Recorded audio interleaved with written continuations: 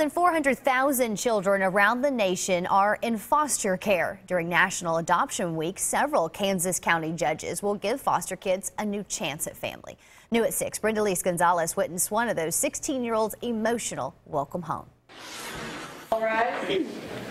This is case number 2013 AD 140. For Kelly Baquito, it's a new chance at life. It's kind of like a relief. It also means a new last name. I don't really need a paper. I mean, I know, but it's like, I see it now and like, it just feels good. She's officially Kelly Mail now. The 16-year-old finally has a permanent family. There's no difference.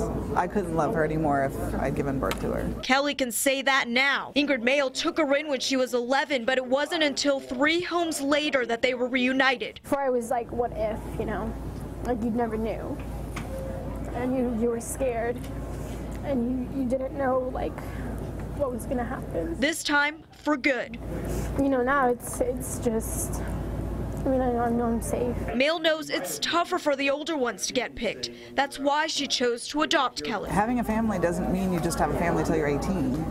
You gotta have a family for life. They've been together for the last year. Today only confirmed they're a family on paper. What we get to do here today is to announce to the world what you guys have already done, and that you've created a forever family. I think so. She's one of 10 other kids who today have that extra support. In KCK, Brenda Lise Gonzalez, 41 Action News.